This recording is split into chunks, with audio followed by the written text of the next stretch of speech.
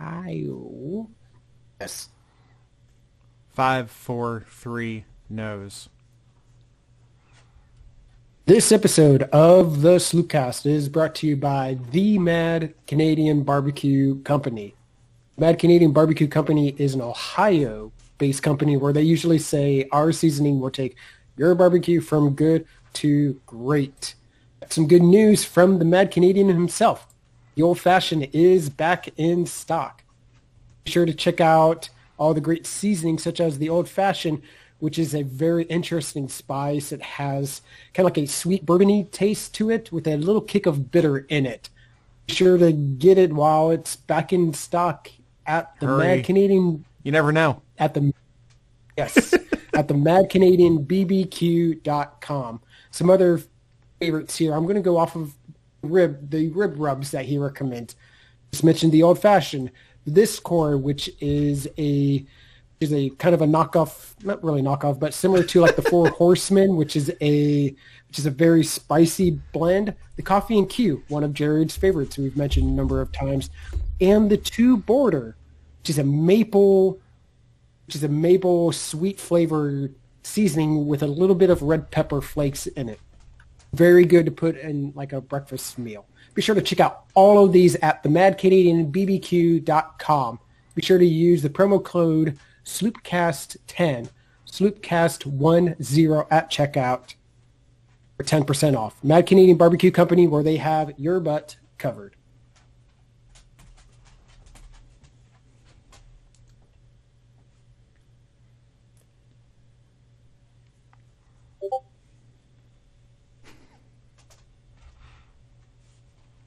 This is where the music goes.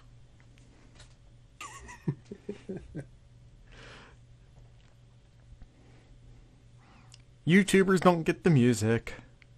Sorry, YouTubers. Blame YouTube. We've got barbecue back here. You're all invited. Welcome to the Sloopcast. How are you doing today, Kyle? I'm feeling pretty good. How are you, Jared? I'm doing all right. Mad Canadian's in the Discord listening live, and he wants you to know that you nailed it. Awesome. I know I screwed it up 2 weeks in a row, but it's good to nail it there. There you go. I'm gonna blame it on the alcohol here. A little liquid courage. Yeah, me too.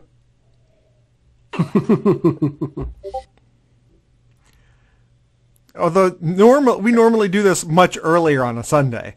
So are you blaming the fact that you got it correct on the liquid courage? Because the last 2 times when you messed it up, we recorded at like 10 in the morning and you were stone sober. At least I assume you were stone sober.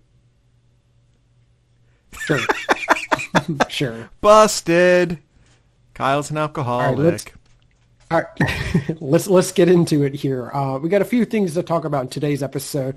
We got a surprise commit for the Ohio State 2022 class. Then we'll go ahead and break down a little bit of the 20. We'll get into it. We'll get into it. Update on the 21 and the 2022 class. Some updates on the ACC and SEC announcements this past week. And answering your Ask Sloopcast questions. Does that sound good, Jared? That sounds great. Here's where I don't know. I'm still a little stuck. I'm still a little stuck on one thing that you called it a surprise announcement. I'm a little stuck on that. What's that? Weather? You broke up again.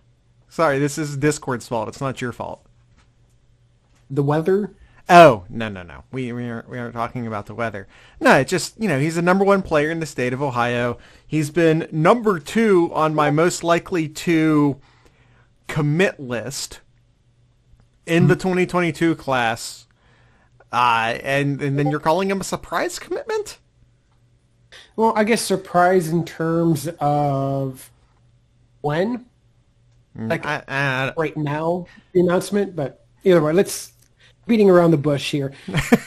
Over last week, we had Ohio State had a commit from 2022 four-star outside linebacker Gabe Powers from Marysville, Ohio. Currently in the early recruiting cycle for the 2022 class. He is ranked 45th in the 24/7 sports composite. Second best outside linebacker in the country. Number 1 in the state of Ohio. Yeah.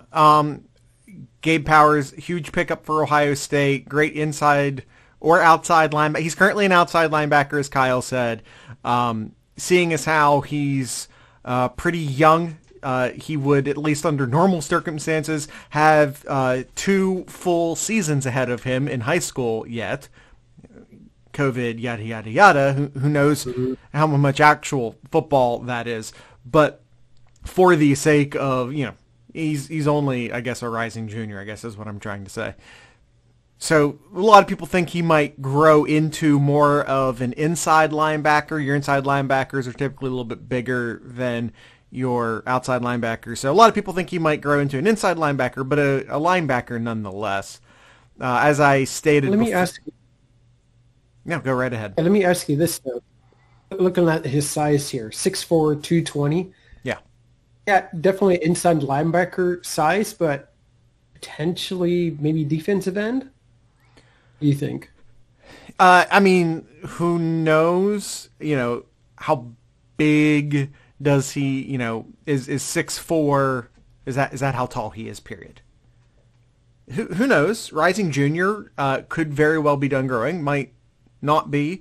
Right now, they're looking at him as a linebacker. That's the plan. That's the idea. That's how they're recruiting him. He's a linebacker. But, who knows? Guys change positions all the time once they get into college.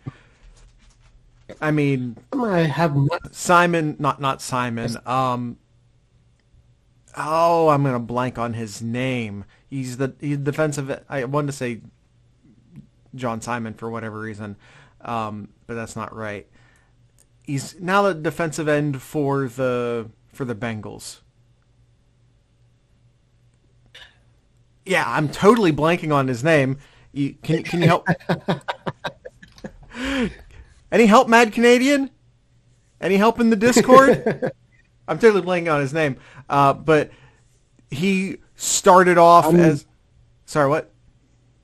I'm drawing a complete blank on it, too. Point is that he came in as a safety, got moved to linebacker, and ends up being an elite defensive end at Ohio State. So, who knows? Sam Hubbard, thank you. I wasn't even close. But yeah, Sam Hubbard, like I said, you never know. Juju Smith was recruited into USC as a safety. And now he's one of the best wide receivers in the NFL. Like, you don't know. But point is that right now Ohio State sees him as a linebacker. Yeah. Well, I've never seen this for a Ohio State commit here.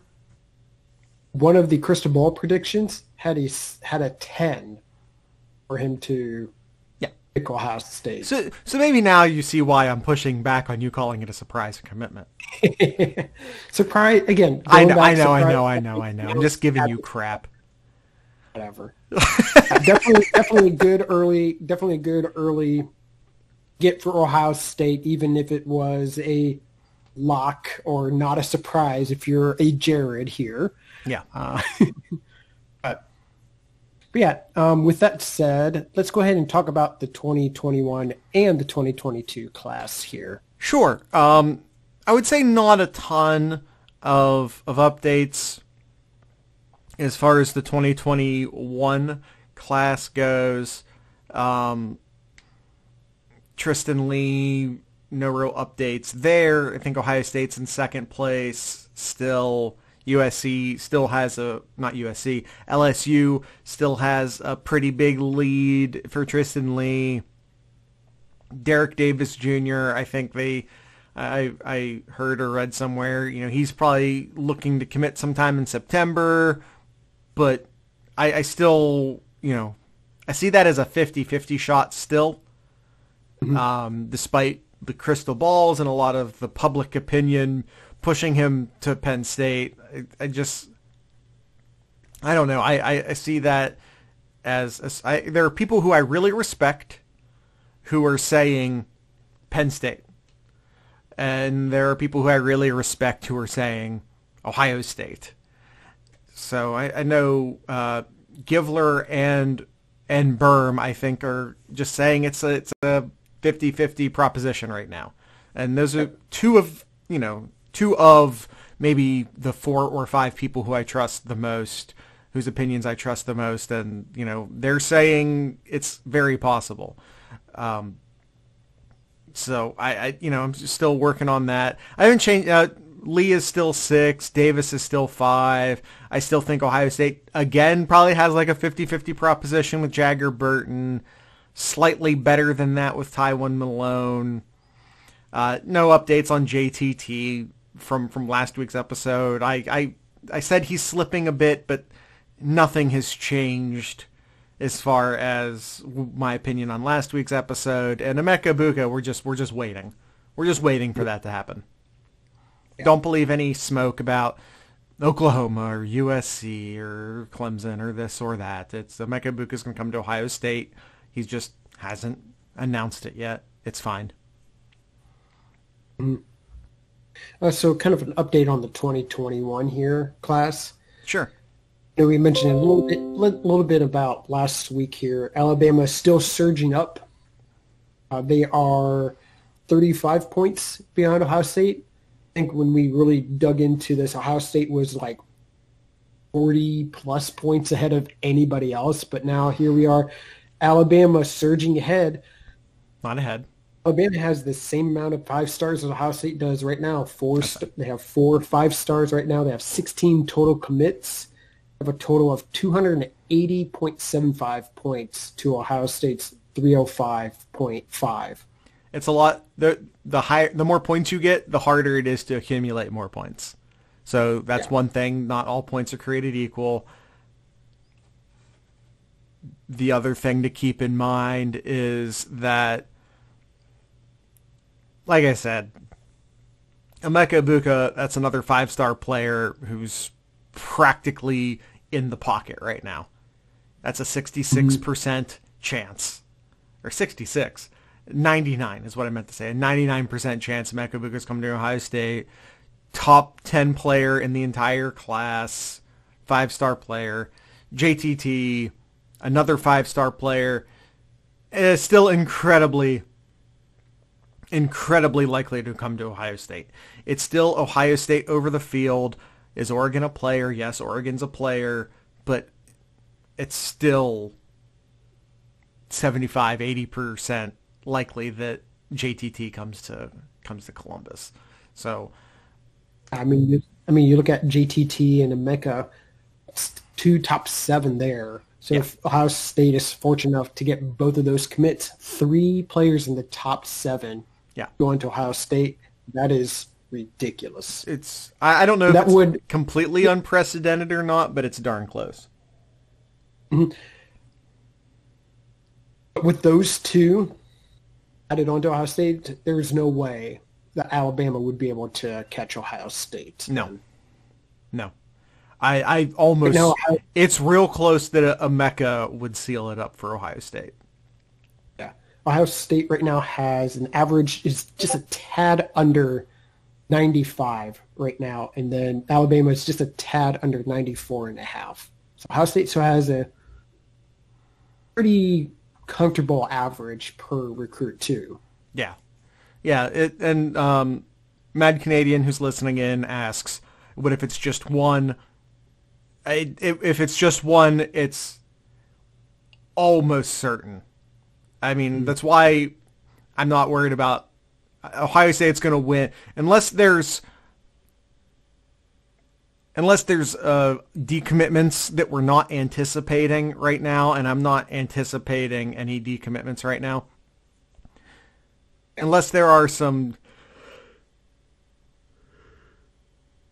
decommitments that I'm completely going to be blindsided by, Ohio State's going to get this number 1 overall class. Emeka Egbuka will sign eventually. He will commit eventually. And that almost seals it up for Ohio State. And that's just Egbuka. That's not even considering what if JTT also commits, which, like I said, he's far more likely to do than not do. That doesn't take into consider Tywin Malone, who Ohio State is still favored over the field, and he's just outside the top 50. Mm-hmm. Ohio State is still in the running, and I want to say in the running, I mean just this close. I mean, like, highly favored.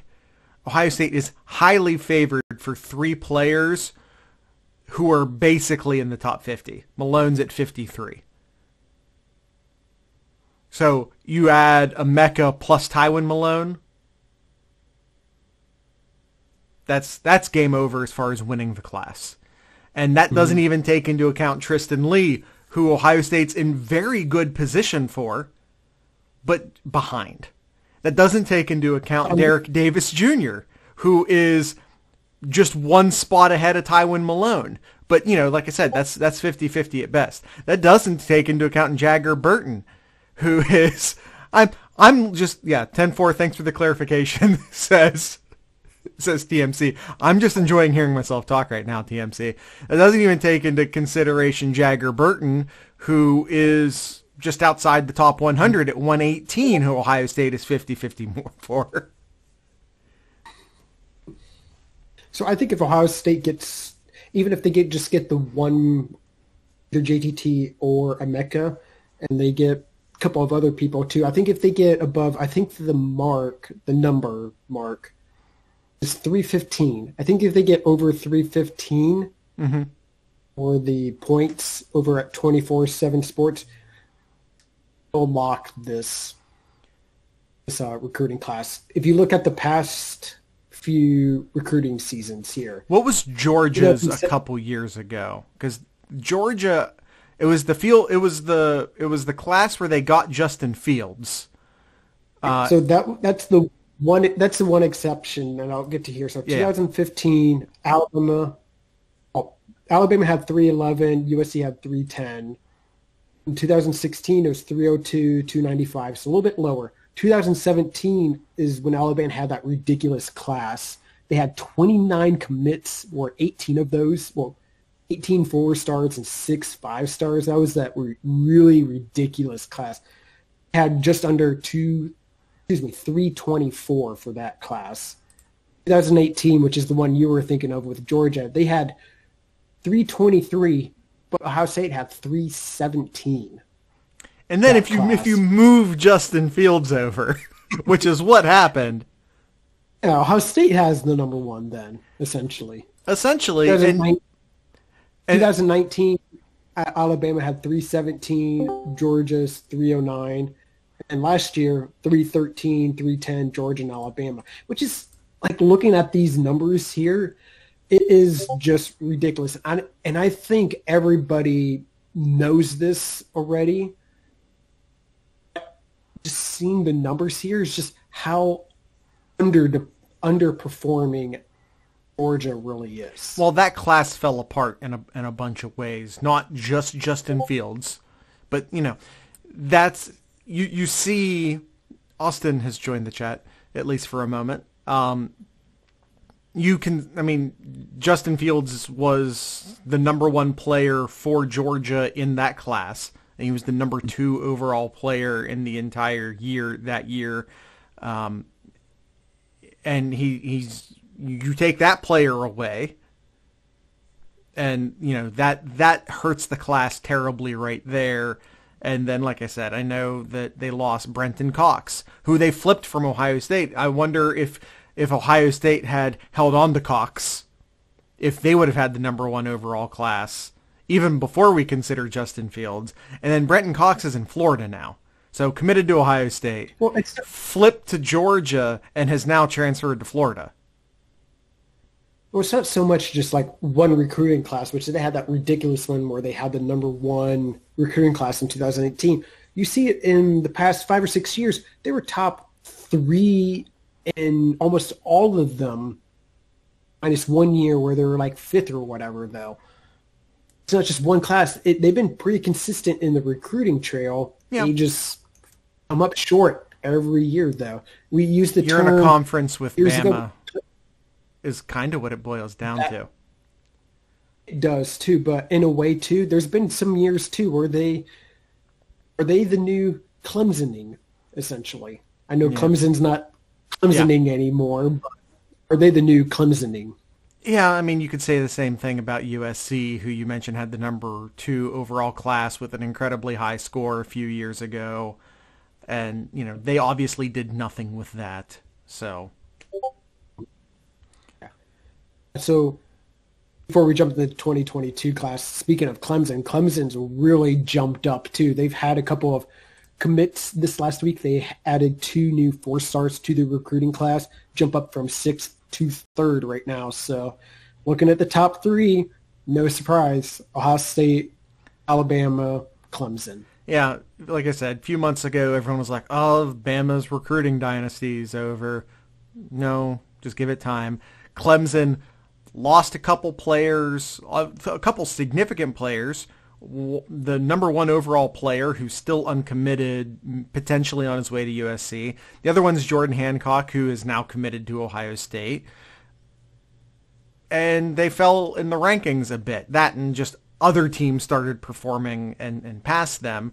And everyone's like, oh, what about Clemson? Clemson's fine. Don't worry about Clemson. Don't worry about Ohio State. Don't worry about Bama. It's fine. Austin asks if they had beaten, and he's talking about Georgia, beaten Bama when Tua saved them, would the narrative be different? The narrative would be different, would it not? Yeah, of course it is. You're either a national championship, you're either a national champion, or you're not. It's the same thing with Ohio State back in 2014. The narrative would have been so much different if Ohio State didn't win a national championship that year. They lost to Alabama. Everybody would just maybe not necessarily laughing at Ohio State, but not giving them as much respect. Yeah. Because if winning a national championship or losing to another SEC school or whatever. But by the way, it's just. Well, but no, they would be Georgia. Yep. I mean, that's what it would be. Ohio State wins the national championship in 2015. They haven't since, despite always being in the top 3 or 4 recruiting classes. Despite always being right there going to the playoffs or in the playoffs. So would the narrative be different? Yeah, absolutely. Because what would the Ohio State narrative be right now had, Cardell Jones and Ezekiel Elliott not taken over that game against Bama? If Cardell Jones wasn't up to the challenge, even before that game too. Yeah, game too. Yeah, no, absolutely. Whether it be the Michigan game or the Wisconsin game, if Cardell Jones wasn't up to the challenge of taking over the team and winning a national title, yeah, the entire Ohio State would be like, oh yeah, you got all these recruiting classes, but you haven't won a national championship since 2002. That would be, the narrative for Ohio State. It's a zero. It's a zero. Sports is zero sum, man. Either you're a national title holder or you're not. All right, let's move on to the 2022 recruiting class here. With the addition of Gabe Powers, Ohio State now has 4 commits, including. I'm going to have to help me here, Jared. I think it's Jair Brown. I got that, yes. C.J. Hicks and Tegra Chabola. Yeah, it's from Westchester, Ohio. Yeah, TSCH equals CH. I'm looking for that vowel after the T there, but yeah, the TSH is just a CH in the I believe Nigerian. I believe is where that is. TI double. Oh, he's making a Winnie the Pooh reference. Yes, he is. Okay. So all four, That's what all happens four, when you have young kids. You make Winnie the Pooh references from the Mad Canadian. all four commits for our state, all from the state of Ohio. Sort of. That's the narrative right now. Ohio State's locking up the Ohio State border again, and Ohio State's recruiting Ohio again, and all of this. I think they're getting dang close at this point to having as many Ohio recruits. Anyway, the point is that Jair Brown was in New Orleans when he committed and transferred to Cincinnati. So I'm just pointing that out, is that he was in New Orleans and then transferred. According to 24/7, he's currently in Westchester, Ohio. Yeah, he's in Cincinnati now. But he, like I said, was in Louisiana when he committed. So if I'm looking at the top Ohio prospects for the 2020 class, 2022 class, number 1, 3, 4, and 5 right now. Number 2 right now is Wagner, offensive tackle from Dayton. Yep, from Wayne, more precise.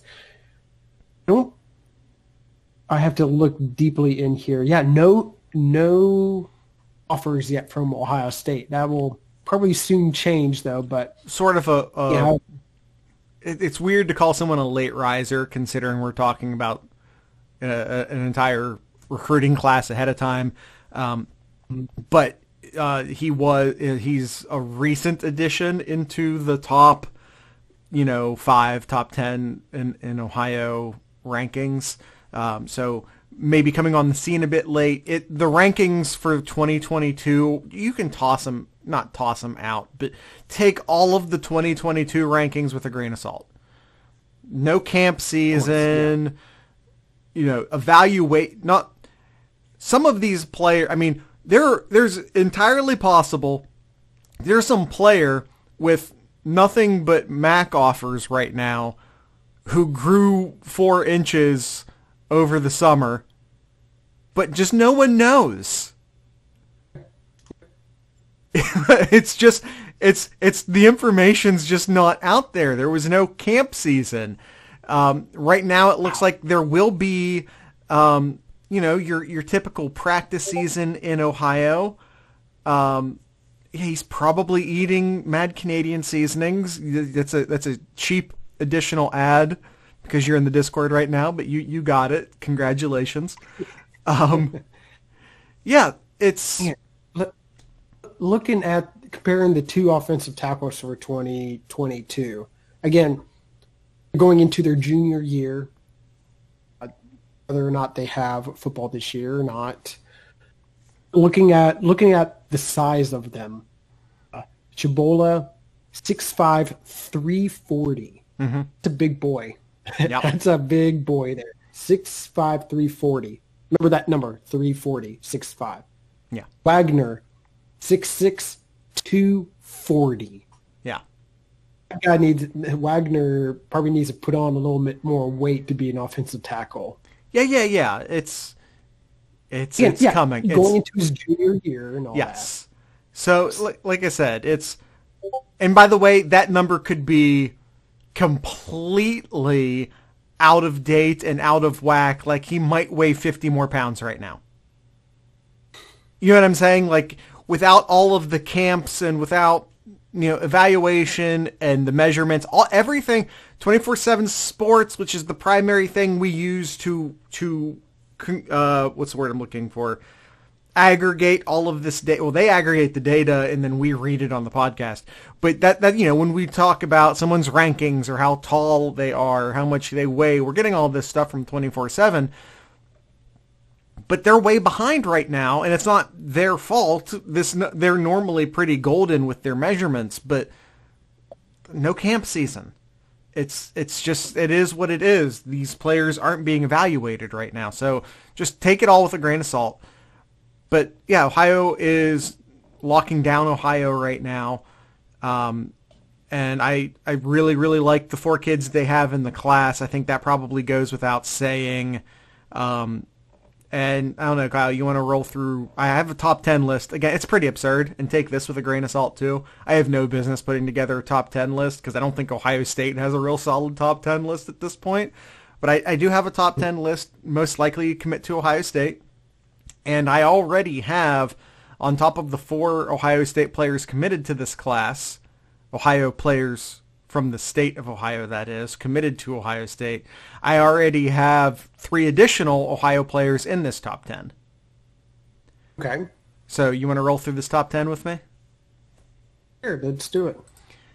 Number 1, and I've had him number 1 in a while. I'm honestly a little bit surprised he hasn't committed yet. Offensive tackle Blake Miller from Strongsville, Ohio. There was a lot of thought for a while that he was just going to sort of commit almost immediately after Ohio State offered him. He didn't, but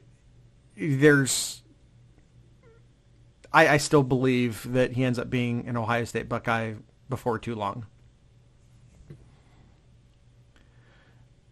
Number 2 on the list is Deshaun McCullough. Deshaun McCullough, defensive back from Kansas. Or is it, I think it's Kansas. It is Kansas. Well, he's from Kansas City, which, if could be Kansas City or Missouri. It's both. But it's, he has Ohio ties. So don't let the Kansas thing throw you off too much.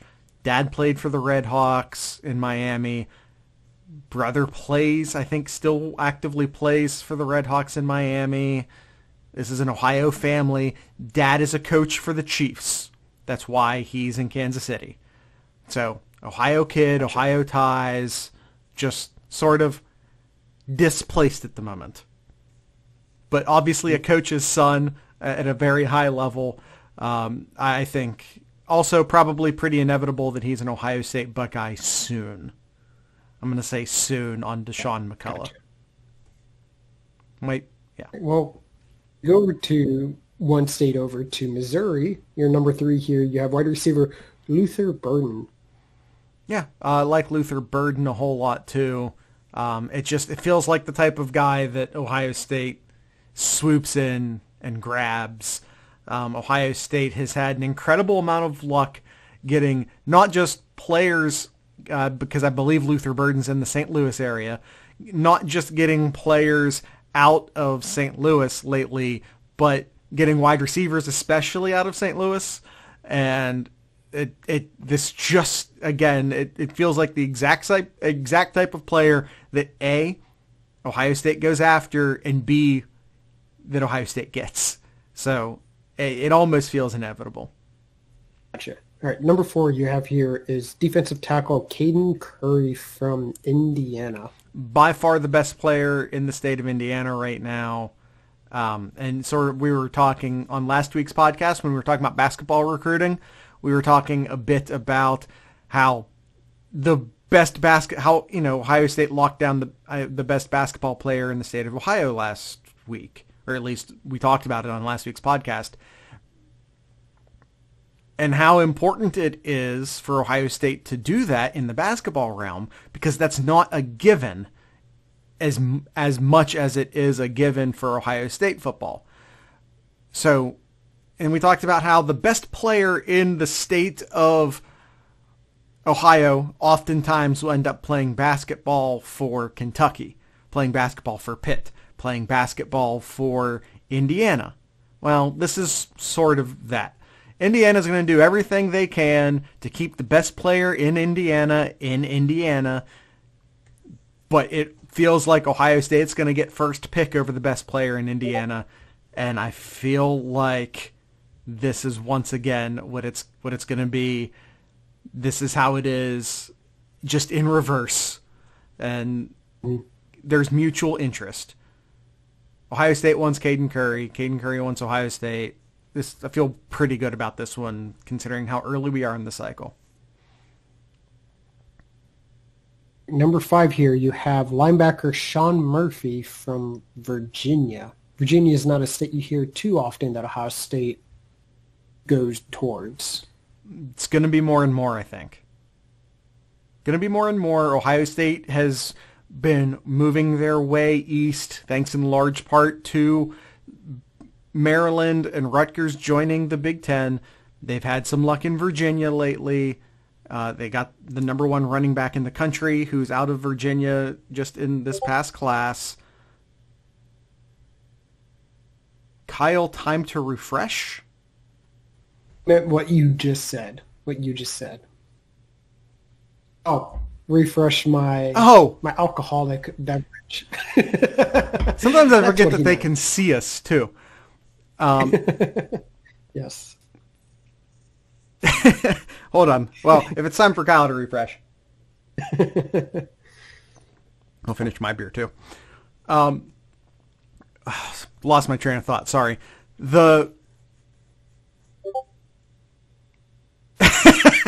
TMC says he's going to get banned from these, knocking us off our tracks. No, it's cool. It's cool, TMC. Yeah, so Virginia, we've seen them have success in New Jersey. We've seen them have success in Maryland. It just sort of feels like Virginia's the next step in that Ohio State's going to be involved for the best players in Virginia. Because Virginia Tech's not really anything right now, because Virginia's not really anything right now, the ACC in general is down, which is a good thing for Ohio State and Penn State and Maryland and Rutgers for sort of locking up the northern half of the coast. Mm-hmm. Well, wasn't it this class or maybe it's next class? Ohio State has a kid from North Carolina. Yeah. Evan Pryor. Yeah. Absolutely. Both of their running backs are out of ACC territory. One from Virginia, one from North Carolina in the 2021 class. Absolutely. Yep. People made fun of the Big Ten for bringing in Rutgers, for bringing in Maryland, but what they were attempting to do as a conference was to rebrand to rebrand the Big Ten as not the conference of the Midwest, but the conference of the North. North, yep. And as you see these kids from Maryland and New Jersey and even maybe down into Virginia and North Carolina, you're starting to see more of these players from these new population zones starting to commit to Big Ten teams. I'm all for that. I would not be surprised to see the Tar Heels become a part of the Big Ten eventually. It makes a lot of sense from a lot of different perspectives. I'm still upset that Ohio State and North Carolina canceled their home and home. They canceled that home and home. I was really looking forward to going to the football game. I know there was a basketball game last year, but trying to go to a basketball game in either UNC or Duke is near impossible. And the fact, too, that tip-off last year was at 10 o'clock. There's no way. Sorry. Well, yeah, and I'm sure it's like, anyway. We need to stay focused. I had like two different tangents I wanted to get on. We need to stay focused.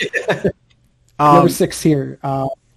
We have linebacker Justin Medlock from Texas. So we're moving to southwest now. Yes. Texas is a really popular state. Ohio State's really come after and got some really top prospects out of as well. Absolutely. We're moving into a little bit less likely territory. I feel really good about the top 5 guys. Medlock is a guy that Ohio State's going to go after hard, but Medlock's also a guy that a lot of places are going to go after, with a lot of effort. So we'll keep an eye on Medlock. Mm-hmm. And coming up at number 7. Number 7, we have defensive end Trey Bigsby from Florida. Now the question, Jerry. Yeah. We're at in Florida. Is this IMG? I honestly forget. I don't have it written in the I don't have it written in our notes. But yeah, just a defensive end that is built the way Larry Johnson likes defensive ends. There's mutual interest. Yeah, Well, we're running a little bit longer on this segment than I wanted to. Kyle, are you still in the chat, or did I just lose your video? Waiting on Kyle. We lost Kyle. I'm here. There he is. Is your video connecting? I still just have me on video. There you are. I'm here. Uh-oh. All right, there we are. Trey Bixby, again, just sort of feels like a Larry Johnson guy. There's mutual interest. William Johnson, who's a defensive back from Ohio State, coming in at 8. Nick Singleton, very talented running back from the state of Michigan. There's a lot of really good running backs. Ohio State's brought in 2 in the 2021 class, assuming everything stays the way it should. So who knows what Ohio State's plans are for the 2022 class. There's a lot of great options, both in Ohio and national guys who there is at least early on mutual interest in. So, like I said, there's a lot of potential. Did I have something wrong in the notes, Kyle? Good. Yes, he's actually from Ohio. Trey Bixby's from Ohio. Trey Bixby is from St. Edward High School in Lakewood, Ohio. I must have messed up with my copying and my pasting. William Johnson, Nick Singleton, and then a guy to keep an eye on. I don't think he's Ohio State's. In fact, I know he's not Ohio State's first option. I know that Kyle continues to I mess up with my copies and my paste, huh? Where's Nick Singleton from? Did I mess that one up too? I'm looking for you, buddy. Okay. I know Drew Allar's from Ohio. I'm not sure if I'm pronouncing his name right.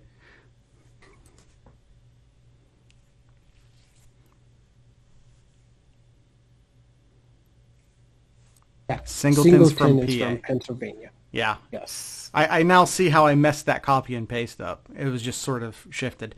Anyway, Drew Allar, I think he's not Ohio State's first option at quarterback. Their first option at quarterback is Quinn Evers, but Quinn Evers is everyone's first option at quarterback right now. That's just going to be difficult. He just sort of feels like a guy who's going to go to Oklahoma. So an Ohio quarterback who I really like.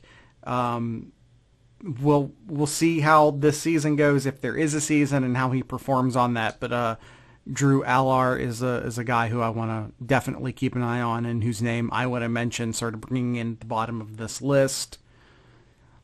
He's from Medina, Ohio. All right, Kyle. I think that's it as far as talking about the 2022 class. Had to sort of zip through those last few. But that's okay. Just we're running a little over on time. So, Kyle, let's do an ad read. Let's revisit our good friend, the Mad Canadian, and then we'll do some Ask Sloopcast questions. How does that sound? Sounds good.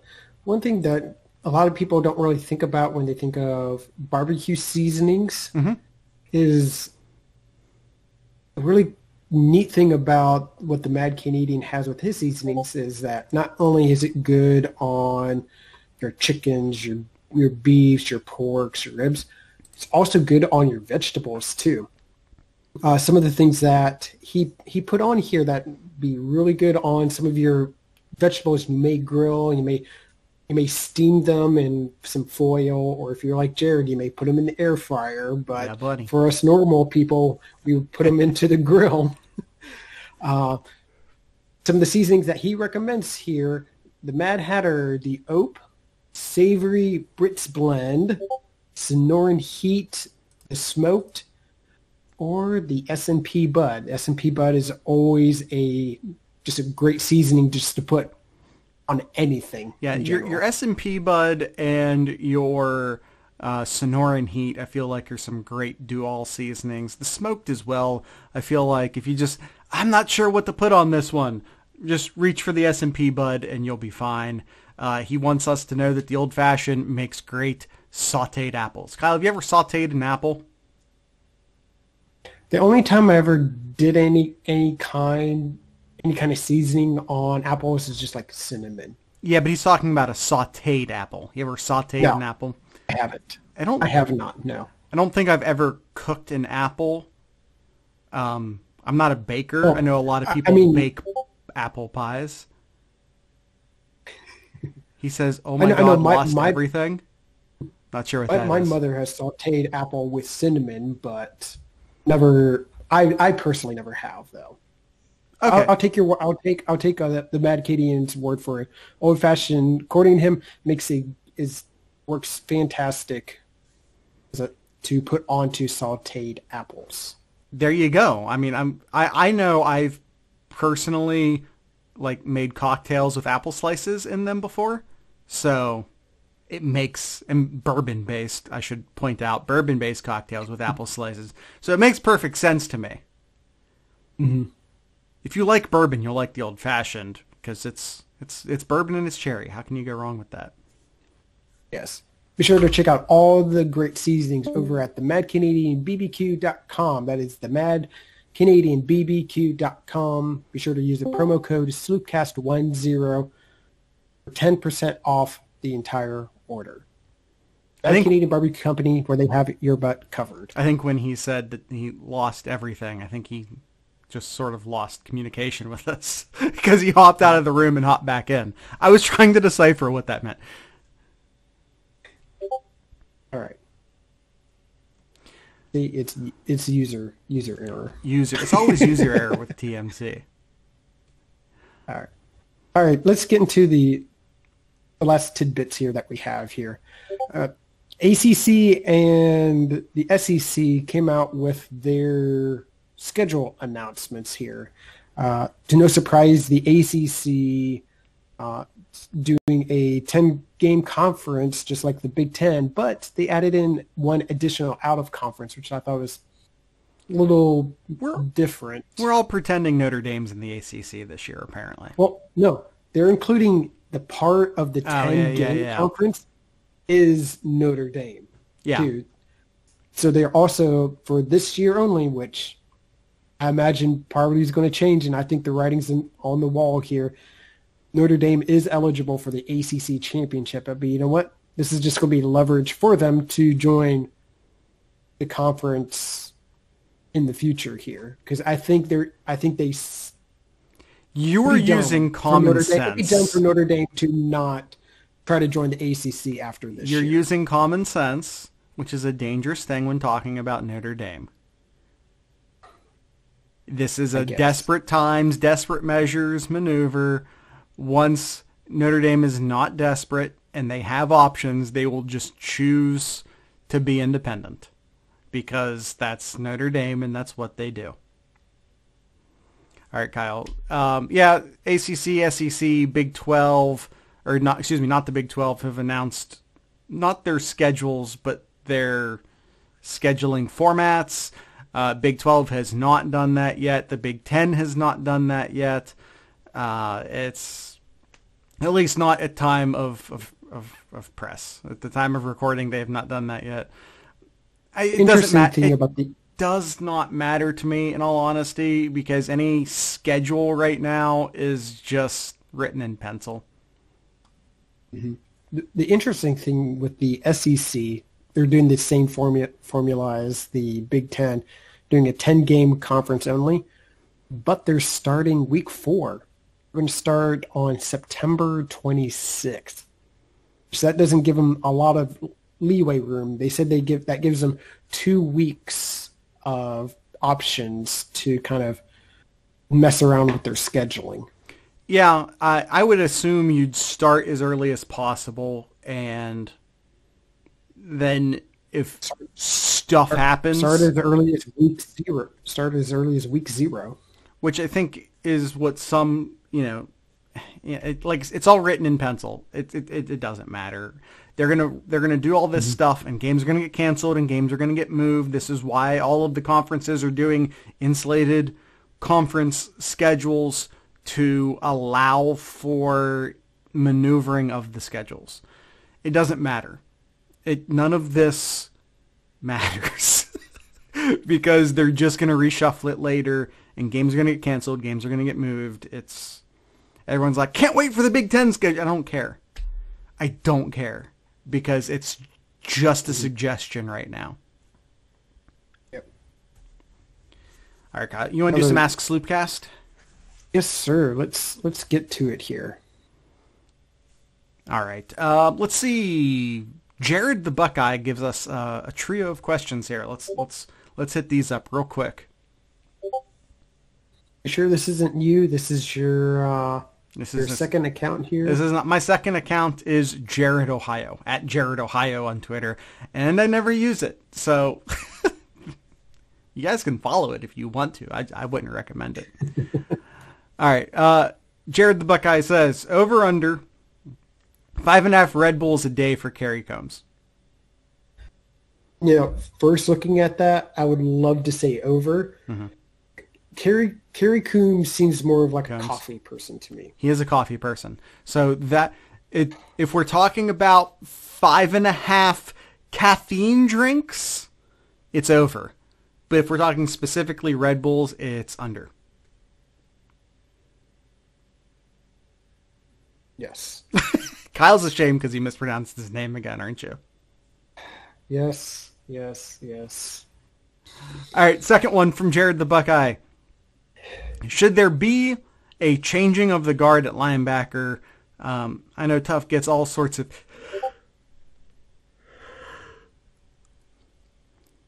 hate, but with the talent at the linebacker from the 2018 class, is it time to have better talent in there? I think you're making an assumption that Tough isn't the better talent. And I don't necessarily think that's a correct assumption. And by the way, it's not always talent. No, it's got to be on the scheming too, depending on the type of offense that Haslit's going to play. And we talked about in a couple of the episodes during the fall, is that Tough wouldn't be in a lot of the plays when it's a passing scenario where you're going to have Pete Warner in there where he's able to drop back into coverage a lot better than Tough Borland would too. So I think it would be the same case here too. Tough would be in a lot of the plays, but anytime it's a passing situation or it's a team that tends to pass a lot more, like Indiana, essentially, who loves to pass, do a lot more passing plays, though. We wouldn't see Tough in as many of those plays. Yeah, it's situational, and that's fine. It's okay to have Tough Borland in there on first and second downs and to put someone with a bit more speed in on third downs. That's fine. Mm-hmm. There's nothing wrong with that. And there is something to be said about rewarding leadership and rewarding practice players. Because, some people, you have to put the most talented guy on the field. Not necessarily. Mm-hmm.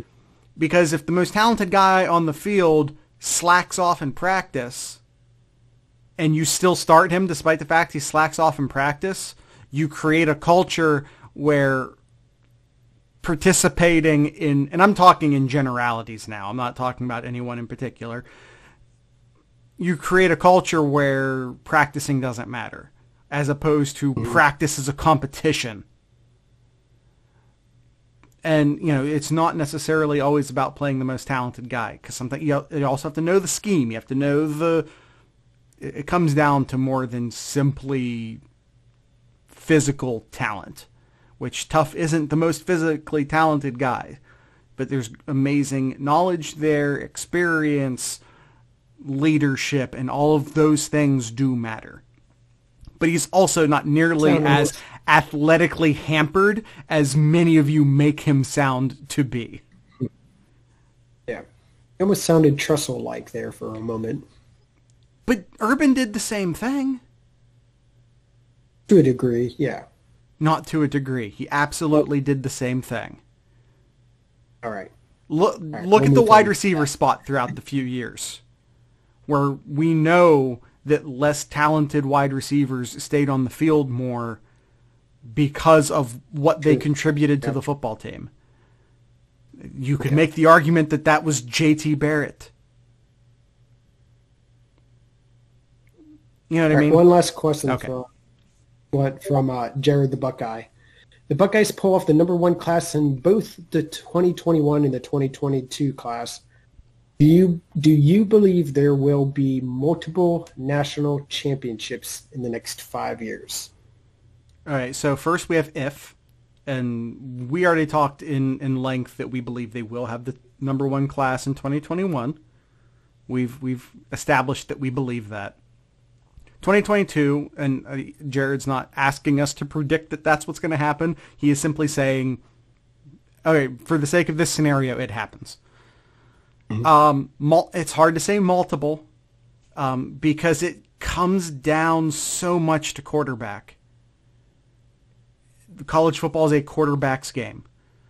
You know, you want to talk about, you want to revisit what we were talking about with Georgia earlier in the podcast?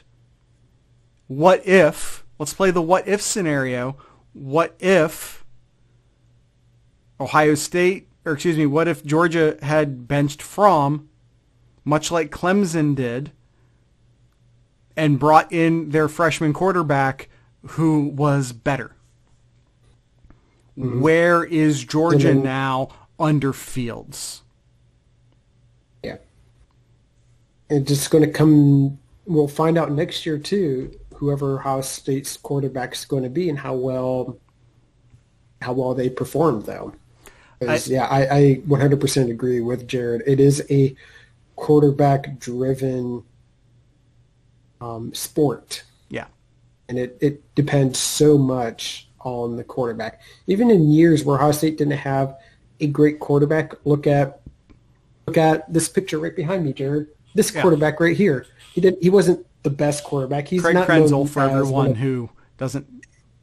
Your camera's not that great, Kyle. It's Craig Krenzel. Please continue. Wasn't known as a great quarterback in Ohio State lore, but you know what? He was a great leader, and he made plays when he had to do that. But also, that was 2002. Yes, and almost 20 years ago. Yeah, that's a different game. We are not taught. You know, college football's changed a lot. You did not need to have, I don't know if you win a national championship with either Ken Dorsey or Craig Krenzel now. Yeah. Now, what saves both of those teams is how amazing their defenses were. Oh, yeah, defenses were amazing. Yeah, absolutely. So, but I don't know if you won a national championship in 2020 with Dorsey or Krenzel. All right, so the original question, do we believe there will be multiple national championships? It's impossible. It's just impossible. It just, so here's your scenario. You get CJ Stroud, and let's just say it's CJ Stroud, wins the job next year. And then Jack Miller transfers because he loses the job. This is a highly possible thing. CJ Stroud then gets hurt. And then what do? You know what I mean? And, Jared's beating around the bush. I'm going to actually answer the question. From what we saw last year under first year of Coach Day. Yeah.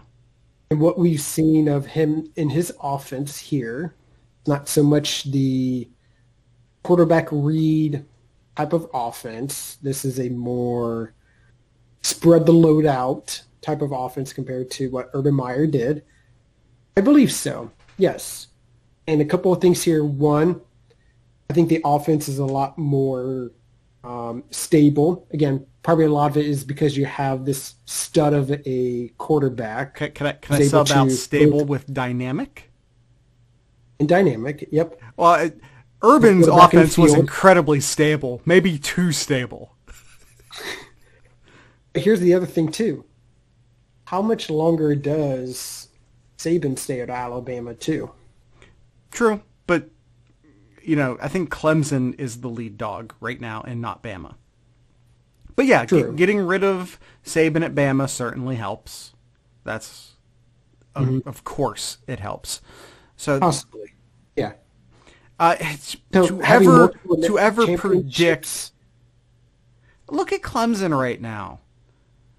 I mean, that was one of the best. You had 3 of the best college football teams ever in the playoff last year. There's never been a better collection of playoff, and that sounds weird to say because the playoffs aren't that old. But even if you retroactively created playoffs going backwards throughout the last 20 years, was there ever a better collection of 3 teams? There's been a number of That LSU team, that Clemson team, that Ohio State team. Yeah, there's been a great number of like 2 teams in a playoff year, but I can't really think of like 3. Could have been the very first year, but No. Oregon in that national championship game just did not show up other than that first drive. Yeah, they're a Pac-12 team. It is what it is. Yeah. I just all right. We need to move forward. on here to the next question here. Suncard 19 asks us, what state outside of Ohio is the most important for the Bucks to recruit? That is a really interesting question because of the number of states Ohio State does go after. Florida and Texas are 2 of the big ones. Mm-hmm. And you mentioned earlier in today's episode, New Jersey and Maryland have also been key states Ohio State's gone after Virginia. the past number of years too. Virginia recently too. So what is the most important state? To me, I think it's as much as talent Ohio State has gotten out of Texas, and even of those recruits who've become first round picks, I think it's got to still be Florida. I mean, you got both Bosas out of Florida there, and a number of other athletes too from Florida. So I think it's got to be Florida for Ohio State. Yeah, you're not wrong. I think Texas deserves to be in that conversation. I think Virginia is a state we now have to look at as a part of that conversation. Georgia was that state a few years ago, but with Georgia so high and Clemson, who's right there on the border of Georgia, it's going to be really, really hard to get elite players out of Georgia right now with those teams recruiting the way they're recruiting right now. So a few years ago, I would have said Georgia, but probably not, because that seems very overly difficult right now. And you got the other SEC schools right there on the border. You have Florida, Alabama, LSU, Auburn, and all them just right there too. Yeah, I think the correct answer that's maybe not as obvious is Texas and Florida. I mean, Texas and Florida, that's going to be the correct answer from now forever, or it's going to be in the conversation of the correct answer from now until forever. More immediately, I think Virginia is an important state, as well as Maryland, but I'm going to say Virginia for right now to keep an eye on, because it's just sort of Ohio State, not just cherry picking out of a state, but almost like increasing their borders. It feels a little bit more significant than simply cherry picking if you can start to make severe inroads into the state of Virginia. Yep. All right, we've got a pair of questions from our good friend, the Mad Canadian. First question he asks us, do you think we'll see more or less movement from Justin Fields in terms of design runs because of our running back core this year? Well, Less. If you watch the Dream Team from the Buckeye Scoop on YouTube, there's a lot more running for Justin Fields, but it's a video game. Yeah. Just wanted to make a joke, but I honestly think there's going to be less. Yeah. Ohio State's going to be rotating those running backs a lot more. I just saw that Trey Sermon has his number picked out now. Yeah. Number 4? No, Number 4? we thought it was going... Yes. He was number 4 before. He's going to be 8, I believe, is what the number is. Now, But anyway, I mocked up a Photoshop to use as a touchdown card for his old Oklahoma number, and now that I've wasted all that time because he's not going to do that now. But that's okay. They'll be running back by committee. Now, if you're talking about designed runs, which is what you said in the question, there will be much less. Much, much less. Now, he might end up having more runs overall this year because I think this is going to be a pass-first offense. Last year, the offense started with J.K. Dobbins. This year, it will start with Justin Fields. Mm-hmm. Now, Justin Fields had superior numbers. Justin Fields was a Heisman finalist, so to say. But schematically speaking, not necessarily statistically speaking, but schematically speaking, it was J.K. Dobbins first, Justin Fields second. This year, with the depth and talent at wide receiver right now, with Justin Fields now in his second year in the offense, you ain't seen nothing yet as far as Justin Fields. Mm-hmm. Yeah. Let's not forget about Master Teague, too. Master Teague, minus the last game or two. Crawley as well. I think we're going to to see a deep running back rotation this year. I completely agree. Yes. Let's not forget about those two for Ohio State in the running back core. Absolutely. The other question our good friend Mad Canadian asks us, if the Big Ten has a season, there are no bowl games or championships, what is the likelihood of a Fields 3 season at The Ohio State University? Zero chance. Doesn't.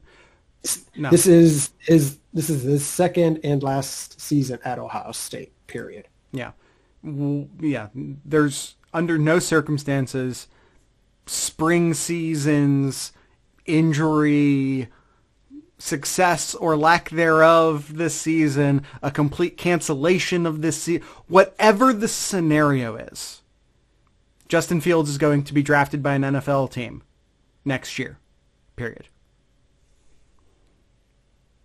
If there is a season this year and he does just as good as he did last year, even relatively good as he did last year, solid first round pick. Yeah, it'll be, I mean, it depends upon who needs quarterbacks and blah, blah, blah. But if we're talking more from a big board perspective, it's him and Lawrence. Lawrence might be like 1A and Fields is 1B. So maybe a slight edge to Lawrence, but he'll be the second, no worse than the second quarterback off the board in next year's draft. All right, what do we got here? Suncard asks, what is the ideal, acceptable, and terrible scenarios for the schedule of the Michigan game in 2022? So the terrible scenario is that it doesn't happen. Yes, that is the terrible. Ideal, they see them once a year. It's like we do in the end of November. I would say that's acceptable. That's ideal for me. Acceptable would be seeing them twice a year, seeing them at the end of the year, then a week later at the conference championship game. Listen, we might be looking at a really stupid season. You might be looking at a season with no postseason. We might be looking at a season with no playoff and no bowl games and no Big Ten championship. We don't know what this season's going to be. Let's just create meaning. Let's create some meaning by playing Michigan as many times as necessary or possible. And I like what you brought up either last week or a couple weeks ago. It was a few weeks. Let's play them more so we can catch up. Thank you. I don't have it in front of me, but I think Ohio State is 7 games behind in the all-time series. It's something like that. That's how It's something like 7 games behind. Let's do it. Let's get it all done this year. Let's get it done. I don't care. Again, It is 7. Yep, it is 7. Ohio State is 7 games behind. Well, let's play him 8. Let's play him 8 times this Yes! year. Beat them all 8 times. Yes! We might not, this might just be one big exhibition season with no national champion, with no Big Ten champion, not on the field anyway for those two things, not a thing that's actually settled but with a football game. Let's add some meaning to what might end up being a stupid exhibition of a season by going after that Michigan-Ohio State all-time record. So ideal more. Whatever more is all I'm going to say for terrible, it doesn't happen. Acceptable is once. Ideal, more. That's all I'm going to say. I'm not even going to put a number on it. I'm just going to say more. All right. More questions from Duncan from the Discord. Duncan from the Discord. Is the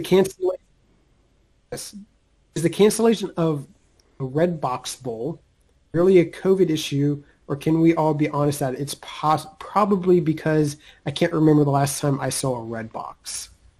I saw a red box at Kroger. I see red boxes. I see red boxes from time to time, but I haven't rented from one in a long time. No. Lord, no. What did we call that last year? What did we call that last December? Oh, we called it the Netflix Bowl.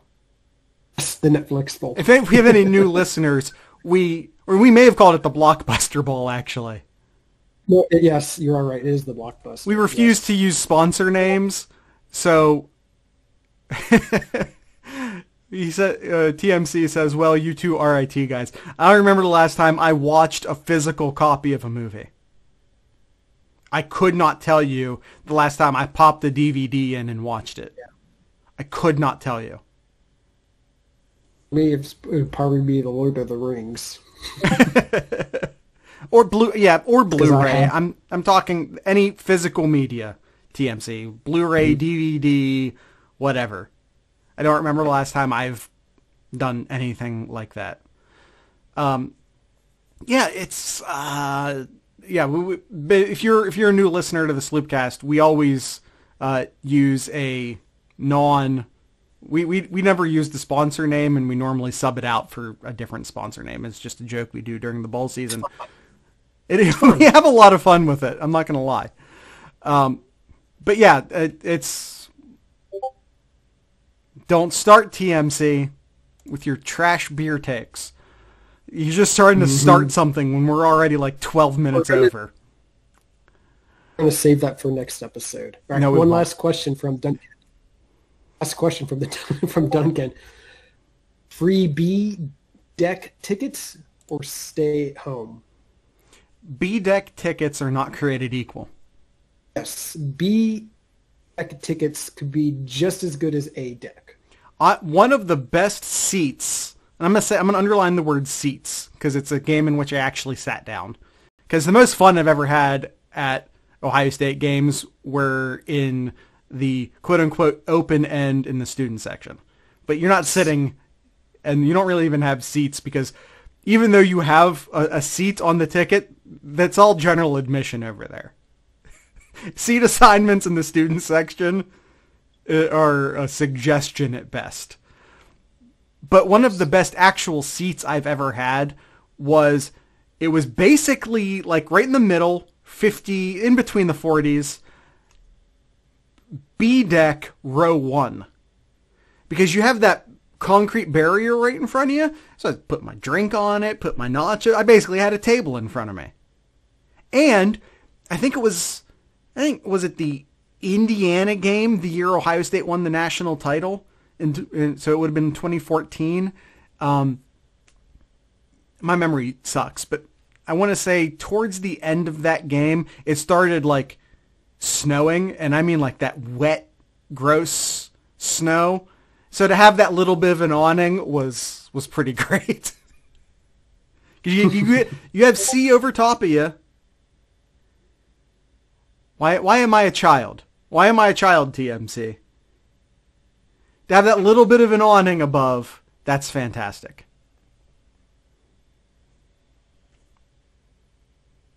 I don't know what you're talking about, but okay. It's when you're in B deck, C is over your head. So if there's I know that, but all right. It's nice to be younger than someone, TMC. Interesting conversation I had. I know we're running really long on time here, but interesting conversation I had with a colleague though who lives in the state of Alabama.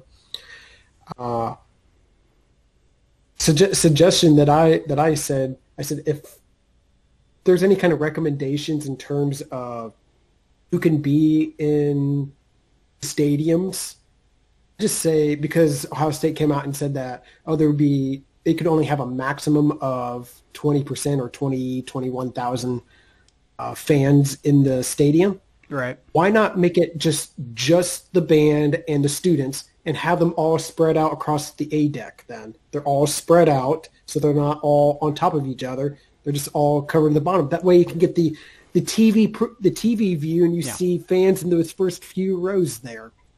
You want to know the answer to that question?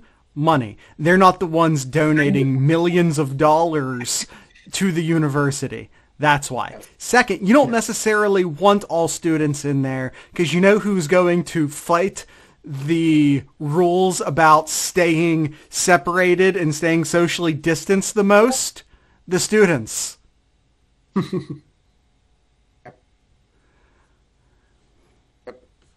So it's my suggestion. I know it will never happen, but yeah, I had it my way. That's how I would. Also, the students don't pay as much for the tickets. And they don't donate like the season ticket holders donate to the university.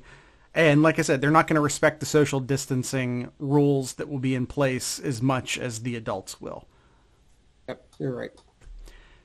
That's all the questions we have for today. And that's it for today's episode. That's it for the episode. We have a new linking system. If you check the show notes, we are now like one master link. As Kyle's wearing his Zelda hat, and I use the term master link. We now have one master link. It's to a service called Campsite. You click on that, and it has all of our stuff in it. It has our Twitter accounts in it. A link to the past, link to the future. We're linking all over the place, TMC.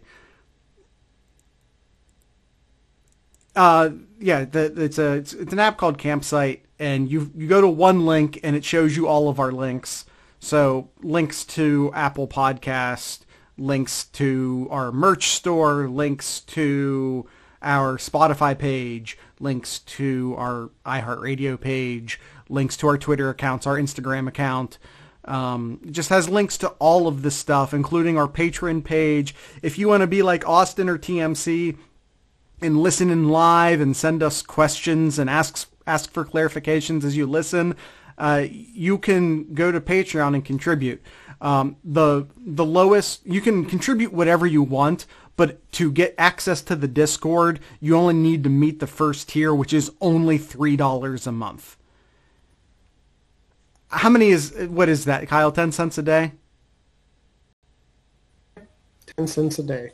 10 cents a day. 10 cents a day, and you can be part of a community that talks about beer and food and get some seasoning suggestions from our friend, the Mad Canadian. Yeah.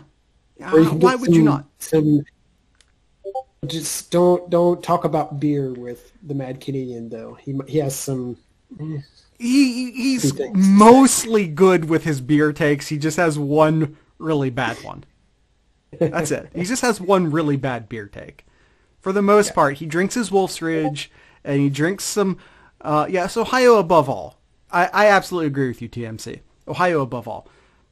But it doesn't mean that Yuengling isn't also good for the price. That's all I'm saying. Yuengling is very good for the price.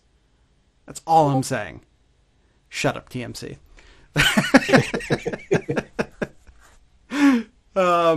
So that's it. That's the end of the show. Go to the master link, and it has links to all of our stuff, all the socials. the merch store. I'm designing a bunch of new t-shirts for the season. All the old t-shirts are still there. You can still buy them. But I'm designing a bunch of new shirts for the season. We're now on TeePublic, just because I decided they delivered a little bit better service than Teespring, who I had some issues with. And I think that's it. Kyle, do you have anything in Kyle's Corner? Just a little update about the Columbus Crew. Fortunately, they got knocked out in the first game in the in shootouts. Though they had their chances, they could have won it, should have, but that's the way the game is. So, but I still like what I've seen from the team, though. And with the injuries that they had going into that game, though, I still like their chances for the rest of the season still. So I'm looking forward to seeing how the rest of the season plays out for the Crew. Yeah, and the new stadium will be up next year. I'm looking forward to it. I have my season ticket to the Nordecke. You guys should join me. We'll do Sloopcast meetups there's going to be a beer garden in the Nordecke. Let's do some Sloopcast meetups in the Nordecke. I'm going to be there. You should be there too. And you don't need a season ticket to get in there. You can just buy a ticket. Kyle will be there in spirit. And maybe once in real life. But yeah, come watch a soccer game with me. I'm going to be there for every home game. If you don't know, the Nordecke is like the cheer section. It's the rowdy section, where all the drums and smoke bombs and all that are. That's where you can find me. Come to a game, send me a message, we'll meet up, it'll be great.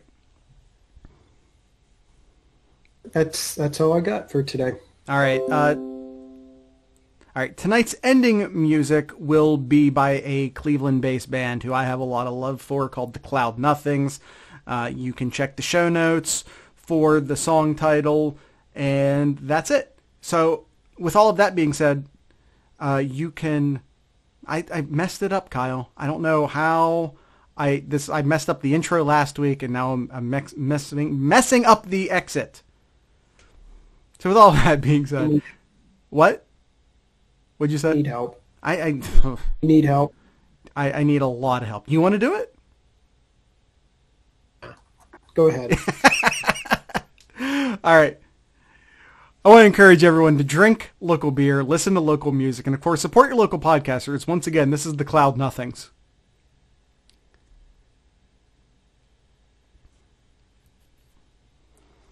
And this is where the music goes. Sorry, YouTubers. Copyrights. YouTube's strict, yo.